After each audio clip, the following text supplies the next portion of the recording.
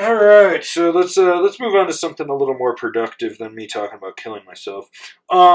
We got an Instagram submitted question from Colorado Snowskate, which is actually a shop in New Jersey called Colorado Snow and Skate. Not someone that lives in Colorado and rides a snow skate, which is what I thought it originally was till I looked into it. Yeah. But they asked a question if we could dive into all the different camber profiles used by different manufacturers and who they're best for. That should be about a 10-hour episode. I mean, we can do it quick or we can do it long. We'll just see where it goes from there. We'll just kind of see where you got to think that for years it was always camber. It was camber, and how much camber do you want? Yes. Do you want a lot of camber? Do you want an extra lot of camber? Or do you want even more than an extra lot of camber? Yeah, those were your options. Yeah, pretty much. And then, we got, in the same year, we got skate banana and we got rocker, flat to rise. We got the gyrator and we got the skate banana. Skate banana, yeah. And that really kind of set us down the path, and that was when the skate banana was like, yeah, it was aggressive. Super freaking aggressive. Mm-hmm. And then we ended up getting the Arbor parabolic rocker, and Signal brought out Camrock. Yeah, and we got Camrock, and we got all the different variations. I mean, realistically, there's probably like 30 different kinds of camber profiles. I mean, if you look at cam rocker, it's not just twin cam rocker. There's directional cam rocker. There's set back cam rocker. Yeah. If you break it down into your simplest, starting from camber and moving towards more reverse, and obviously there's going to be slight variations in between all of these, but you basically get camber, cam rock. I would probably say flat. Yeah, flat. Then you get flat to rocker, flat, and then reverse. Hybrid and then reverse. Hybrid and reverse. Yeah.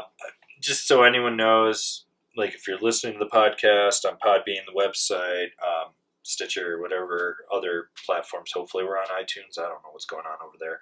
I keep signing up and they keep denying for some reason. Fucking been a year into this now. But basically, I have a series called Explained. I've broken down different camber profiles. I'll continue to break down different ones. Try to even break down just the ones, because a lot of companies just rename it to their proprietary, but it's still like, those are your basic ones. Those are your basic, yeah. The big thing is like, so you have traditional camber from contact point to contact point. There's the rise in there. You load it by weighting it. It drives into it. It rebounds because that's the way it is. It does break in. It does lose its pop. Mm-hmm. Now we've got camber 2.0. Like we had to go to reverse camber and everything so that we can come back to make camber better. Right. So it's a little less. So you get like, instead of it being a full arc with the center point being the highest, it's more chopped where it's flat and then it comes down. Mm-hmm.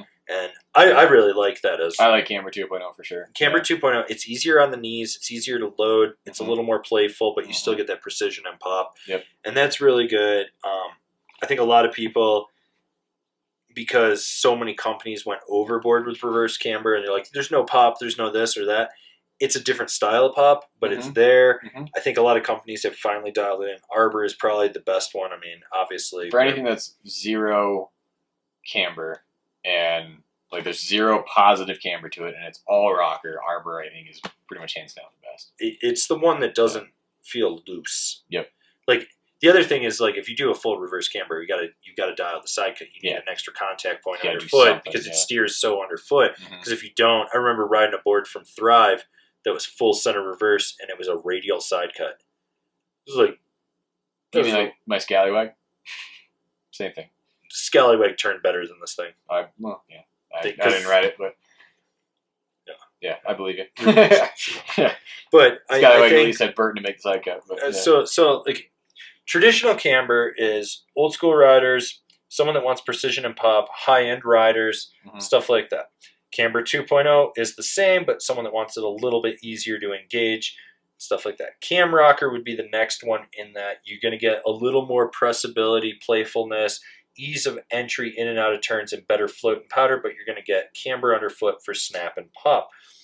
After that one, I would go with flat. That's like a broken in camber. And just so everyone knows, no board is truly flat. There's a plus minus about 3 millimeter variable. So sometimes it's a little reverse and sometimes it's a little camber. I've been getting a lot of emails and DMs from you guys freaking out about that out there. Don't freak out. It's a plus minus variable of about 3 millimeters. So like if yours has a little reverse to it, don't freak out if it has a little bit of camber. Because someone sent me one and they're like, look at this, it's got camber, and they say it's flat. And I was like, you're fine. You're literally fine. Yeah, it's like they don't have that much control over, like there's just too many variables, because depending on whether the top of the board or the bottom of the board cools faster, is going to give it camber or give it rocker. So that's all that's causing that. And you can't perfectly control that, period. No, you just can't. No. So there's that. So then I would go with flat. Flat is more like your well broken in traditional camber. You don't really have to load it, but it's still going to have some spring and pop. It's going to be a little looser. It's going to be a little bit easier to engage. Then from there, you would go with your flat to rocker, and depending on how much rocker is going to change everything. Because like you get ones that are like 40% flat, 60% flat, 80% flat. Or if you're really crazy, I mean, there's ones that are like 20% flat, which is almost a fucking full it's reverse. But basically, you got to look at where that rocker is. If it's outside the insert packs, it's going to be a little more stable. If it's inside or underfoot, it's going to be a little more loose. And a lot of the same goes for cam rock too, because depending on where you put the rocker points out there, I mean, you have some stuff that barely even has any rocker points to it, and it more or less rides like traditional camber. And then you have some stuff where the rocker point's almost directly underfoot, and that's going to steer completely different.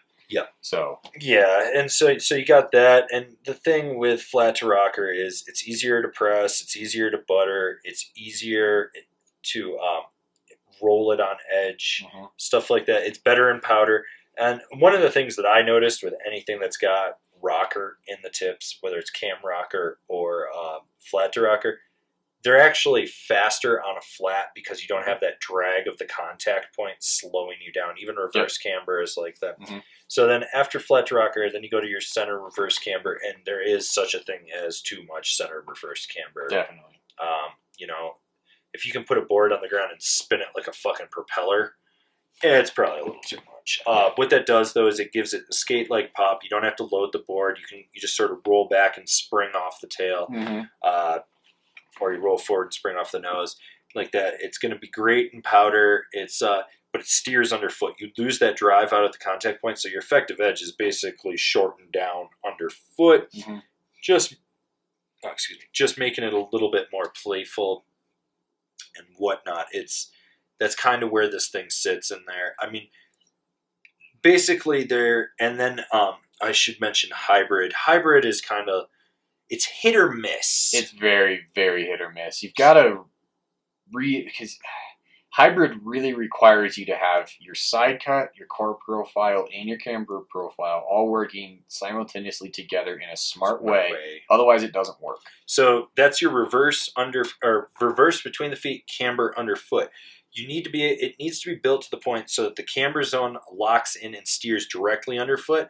Never Summer has a problem right now. I encountered this on the prototype 2 that I rode, because the way it is, the contact point on the Vario side cut is on the inside of the foot. It makes it hooky.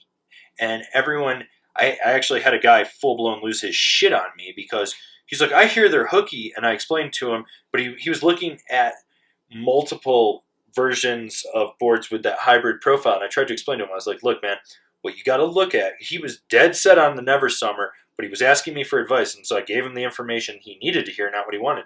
I go, what you're going to experience, because I think he actually even owned one, now that I think about it. He lost his shit telling me that I was talking about something that didn't, but what I was explaining to him was, the reason it is hooky is because the Vario side cut isn't underfoot in the inserts, it's on the inside. So it's hooking when you're turning on there. You're losing that contact underfoot where you actually need it to put it on the inside. So it's like a saucer sled that'll suddenly slide out and then go poop and hit. And you're like, oh God. And that's what it was. And he couldn't grasp that concept. And that's the whole thing, is like, Mervin's got it, Nitro's got it, Rome has done it, Never Summer patented it and claims that all this bullshit about it. Their marketing behind their oh my God, is ridiculous. Oh my God, I could go in I could do a whole podcast on just their bullshit and marketing. Yeah. Burton has done it. I don't even think they do it anymore. They do. They still do custom flying V. Oh, that's right. Custom Flying V. I forgot. And I think Process they still do Flying V. Do they still do Custom X Flying V? No, I don't think so. But basically, what that is it's going to give you the play of reverse camber between the feet, but you've got independent zones you have to lock up. It steers underfoot, and it's going to be a little more playful in the tips, stuff like that. But it gives it a little bit more power than a similar board built without that camber zone under each foot, because you can still load that camber a little bit. So it gives you... Yeah. You still have to snap it more like that skate-style quick snap to it, but it has a little bit more kind of substance to it depending right on, underfoot. Depending, and a lot of it depends on where the camber peak is. And stuff. Because, like, C2X versus C2E versus C2 all ride so different. Yep. And the other thing is, I think that profile... Like, the reason we see such popularity in it is because any mediocre fucking riders, anyone that cannot fucking snowboard, can ride on it and suddenly do stuff that they couldn't do. And it just compensates. It's super easy to turn on. It compensates for bad habits and stuff. It's super easy to turn on, but because you have that positive camber, it allows you to re-engage your contact points a little bit easier, which gives you just more grip. But you also have all that forgiveness of being full rocker. Plus, if you're leaning back and putting all your weight back, that whole front zone is lifted right off the ground, so it's not dragging. So you're getting less effective edge, less contact. It's one of the reasons why when I was doing product testing with Never Summer that I realized, like it wasn't a bad profile, but they started to tweak it and they kept going more. They started listening to the people that couldn't fucking snowboard, like the guys that are turning like refrigerators and shit, going with them because they were like just raving about everything, and it was making them a better rider. It wasn't making them a better rider. It was just compensating for the fact that they don't know how to fucking turn. So, you know, that dumb fuck from Ohio, Kimchi, whatever the fuck his name was, that fucking idiot. That guy didn't know his ass from a hole in the ground. But it was compensating for the fact that the guy couldn't turn or carve, and that's what it is. Every profile has its pros and cons, like, you know, and you can pick, like, you give me any category of board and I can find that category of board in any camber profile, and a good one for the most part. Like you know, we just talked about how, you know, rocker between the feet, camber underfoot just makes snowboarding easier, Bob, you know, and kind of basically saying it's for people that don't really give a shit about progressing and whatever. However, one of my favorite freeride boards is the Gold Member, and it's C2. And then you could say the opposite thing about camber. You know, you said camber is more precise. It's all this. It's all this. It's all this. And there's some really, really good jib decks that are full camber. That are super easy to ride, super forgiving. And that comes down to flex pattern and shape too. So you can't pigeonhole any camber profile really into any style of riding, unfortunately. But there are definitely areas that they excel in more than others. Where, you know, yes, the Gold Member is RC, and it's one of my favorite freeride boards. But generally speaking, you're not going to find that many freeride boards RC, built it's with C2. Or C2. Yeah, sorry. You're not going to find that many freeride boards built that are rocker between the feet, camber underfoot. That's not what that profile excels at. It's definitely doable for that profile, but there's more common profiles for that. You're going to find most of your freeride boards are camber with early rise nose. Right. That's what most of them are. One of the things, so we got 600 comments on the board giveaway, and like everyone's like, I don't want this because it's reverse camber, because, you know, it was the I don't deserve this contest, and people were just shitting on it because it's reverse camber, and I'm like, I don't feel like you guys completely understand like how much better their reverse camber is compared to everyone else's. Like, I have owned, basically, for Westmark rockers, and when it was the blacklist, I think, like, as of this year, I think I've owned 9, because they sent me 2 for some reason, which I just gave one away to a friend, because that's what he wanted, but, like, that Arbor reverse camber is not crazy aggressive. No. It's not, like, if you were to put the Arbor formula and the Libtech Skate Banana side by side in them, I would choose the formula or the draft. Draft would probably be the better comparison, I think, to the Skate Banana. Even the Westmark could be compared theoretically, but even though it's a better board, because the Skate Banana sucks. But you put those together and you put them side by side, it's like they're going to ride different. One, because of the grip tech, grips different than the magna traction. Like, right. you know, and when you look at that, it's like you can see how they're going to grip, and they're going to grip differently and whatnot. It's, you know, there is such a thing as too much reverse. There is such a thing as too much rocker. There is such a thing as too much camber. Mm-hmm. Like, you can go overboard with anything. Yeah.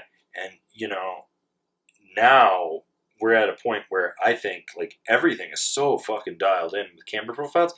I can ride everything. Like, I rode a lot of powder days on boards that were camber or directional cam rocker, so it had that big, you know, scoopy nose in the front that was rocker, and when you weighted it, it would lift up, but you had camber underfoot, and that thing would give you power and drive out of a slash or anything in the turn. And that, but I've also ridden a lot of powder boards that are reverse camber or flat to rocker or minimal camber or even just straight camber. Yeah. And, you know, like, there's so much that goes into it. Like, before, when it was just popsicle stick snowboards and camber, kind of just had to hope that the flex pattern was good. Now it's like flex pattern, the shape, the side cut, like where the flex points are, the camber profile. Like, you've got how do the flex points match up to the camber profile? How do the flex points match up to the side cut? Right. Where is your insert pack on top of all of that? How do the contact points feel? Because even changing the shape of the contact point can change how a board feels. Like, oh yeah, so much goes into how much. I mean, if you're riding just a cambered board with a radial side cut, it's going to ride so much different than a cambered board with a tri-radial side cut. Like, it's going to have more grip, or a dual degressive, or a progressive, or anything like that. They all ride so different compared to each other that it really genuinely changes everything that's happened. So, you know, you got to kind of pay attention to all that. Like, you can't pigeonhole a board just based on its camber profile. Like, so, classic example, like, I've got to replace a bunch of boards in that my personal stuff. So I'm looking at the simulator from Capita to be my new park board, which is camber into a little flat into a rocker, and in there, it doesn't really ride like a cambered board in my opinion. It's like such a mellow and easy flexing board. It almost rides like a flat to rocker, but you get more spring out of it. Then I was looking at the Nitro Dropout to be like kind of my powder all mountain board to replace my Brewster, and that board is camber. It's camber, but it's got power pods on it, and it rides different than that. And then, like, you know, I've got my Lumberjack, which is flat to rocker, and every one of them, they have their place in my line, you know, like what I'm going to do and how I'm going to ride it, and what's going to be where and whatnot. So, you know, unfortunately, you can't just pigeonhole and be like classic example is my boss at the liquor store, George. He got his first snowboard in 1984 or 85, something like that. I think it was 84. And he was like 170 cambered wide snowboards, even though he's got a size 9 boot. You know, he just loved that. I've got him riding a K2 Simple Pleasures 156. Yeah.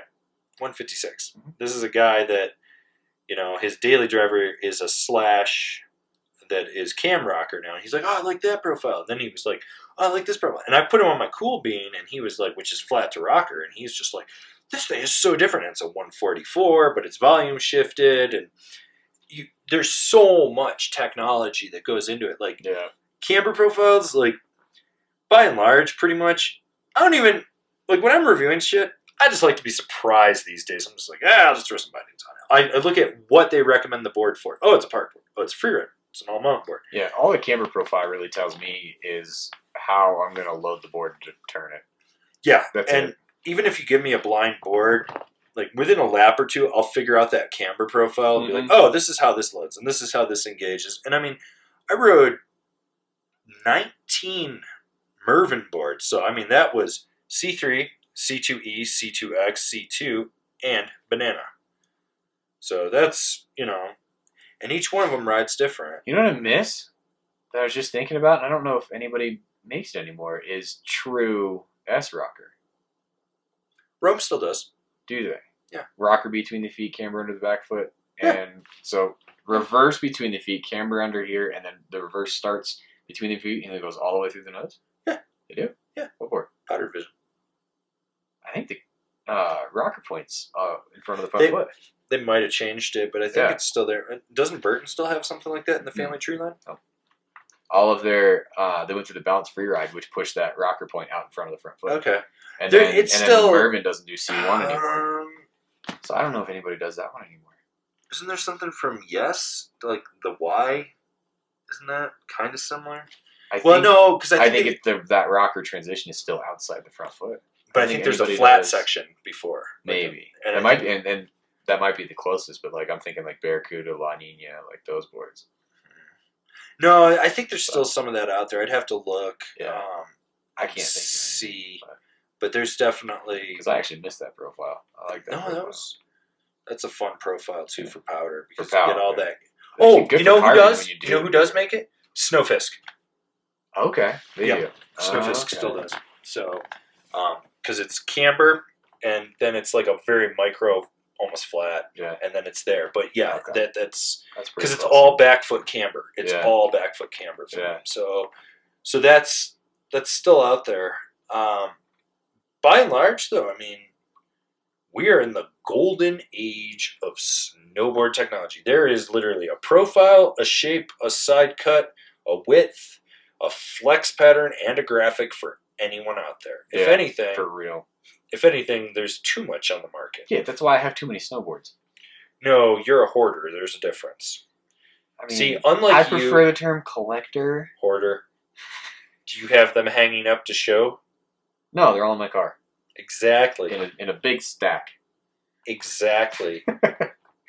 Yeah, man. You can't even put anyone in your front seat because there's lamps in it. No, those are in the back now. Now the front seat's just full of bike stuff. Oh my god, it just keeps getting pushed further and further back. See, if I do buy you a car, because I'm probably going to buy you a car because your car is going to blow up. Probably. And I'm going to buy you the exact same thing I have. We're going to have some stipulations on how you need to take care of the leather in that. Because that is high-end leather. Yeah. I don't need those getting destroyed. But, yes. Just side note, I am thinking of possibly buying the exact same car that I have because I found another one and I know I can lowball them for even less than I paid for the one I have to get Kevin a car, and I'm going to get it a custom plate that says Angry 2. There is no Angry 1, but his would have Angry 2 on the license plate. Yeah. Full vanity. Just so everyone knows that's Kevin's car, so wherever he goes, be like, Kevin's here! So he gets to deal with that. Meanwhile, mine's like parked on the other side of the lot, just normal plate, and be like,